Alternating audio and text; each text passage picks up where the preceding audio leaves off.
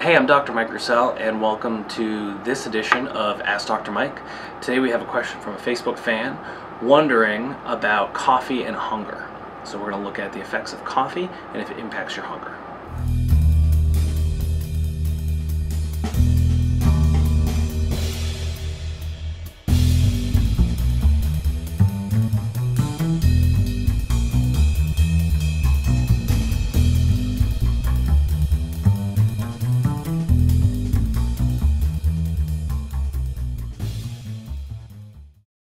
So today's reader question came and they were wondering, they've said they've heard that coffee can take your appetite away. And they're wondering if that's true and if it's a strategy they should use because they find themselves hungry in mid-afternoon.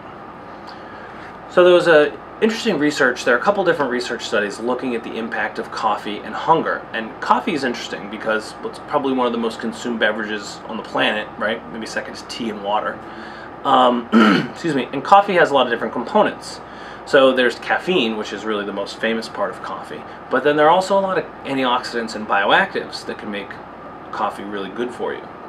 So in one of the more recent studies looking at the impacts of coffee and hunger, what these researchers did was they took water, they took straight caffeine, then they took decaf and regular coffee. So here we have decaf and here we have regular. And so what they wanted to know is, so kind of by setting up their study like that, they kind of covered all their bases. So they used water as their control, and I think that was interesting because a lot of people think that, oh, if you're hungry, I'll just have a big glass of water. There's sort of some folklore from the Great Depression that having a big glass of water is going to, fill up your stomach. Water doesn't do anything to impact hunger. So if you're hungry, drinking a glass of water isn't going to help. But what they found was they had people drink the coffee, and they found that after 3 hours, this effect lasted for 3 hours. They were only had participants like in the lab for 3 hours, so it could have sustained longer than that, but we'll use 3 hours as our cut point because that's all they measured. But what they found is that the people who drank the decaf coffee reported the lowest levels of hunger. So they had the greatest decreases in hunger over the course of the 3 hours drinking decaf coffee. And it was really interesting if you look at the graphs, right? You had the lowest amount of hunger with decaf, and then it was coffee with caffeine, and then it was caffeine and water. So it seemed like the effect of caffeine was actually dampening and taking away from the hunger effect of coffee itself. So that when you strip caffeine out of coffee and you just get the bioactives and kind of those antioxidants and nutrients in coffee, that's where you get the greatest impact on your hunger.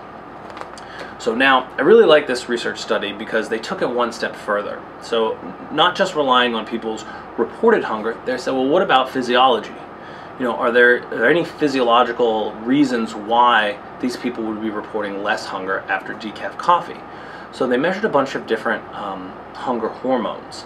And what they found was a specific hormone called PYY, which is released from your small intestine in response to a meal to signal your body that you're full and that you're not hungry anymore. What they found was that after the decaf coffee, that PYY was increased the most. So PYY was the reason why people were reporting the greatest decreases in hunger. Now, I'm going to draw a graph with my hands just to kind of illustrate this. So basically what happened was they drank the coffee, right? PYY got elevated, and then it went for about an hour and a half, and then an hour and a half it decreased back down to baseline. Now with the hunger, your hunger levels, they decreased, and they stayed decreased for the whole 3 hours. So even though PYY, even though kind of the hormonal stimulus to decrease hunger was only there for an hour and a half, it seemed to carry over in how people actually acted for another hour and a half. So you get that full 3 hours, which for most people is a great amount of time, because if you're in between meals and you're hungry, you have a cup of decaf coffee, and that can curb your hunger for, let's say, about 3 hours. Now, I had said there are a couple different research studies on this, because previously there had been another study that found no effect of decaf coffee on hunger, but there were some differences. So one of the differences was that they used instant coffee. And what kind of self-respecting coffee drinker is going to drink instant coffee, right? Unless it's maybe you're doing like a Starbucks Via in a chocolate protein shake because you're looking for a specific like mocha protein flavor. But if you're going to sit down and have a cup of coffee, you're going to like brew a real cup of coffee, right? So don't do instant coffee. And then also, you have to have a fair amount of coffee, which again, if you're a coffee drinker, is not a problem. In the study that showed no effect with the instant coffee, they used 200 milliliters, which is less than a cup. I think it's about between 6 and 7 ounces, right? So it's not very much coffee. It's probably because they could only stomach that much instant coffee. But then in this study, the most recent one that we've described and looked at in great detail, they had up to about 16 ounces of strongly brewed coffee, right? And so that's why here I have, this is a decaf espresso roast. And so this is going to have the darker roast coffee those are going to have the most antioxidants, and they're also going to have the least amount of caffeine. Now this is decaf, so it's going to have no caffeine, but darker roasts have less caffeine.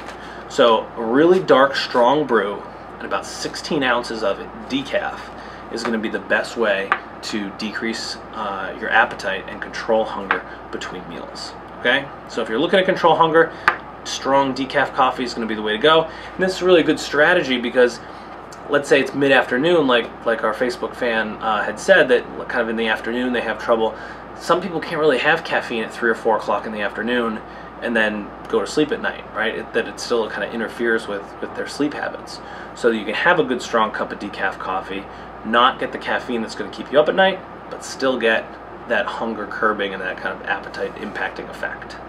All right, so if you have any questions about this, post it below the video, either at YouTube or at my website, microsol.com, if you're watching it there. Please subscribe to the YouTube channel and make sure you check back often for lots more Ask Dr. Mike videos. Thanks a lot and have a great day.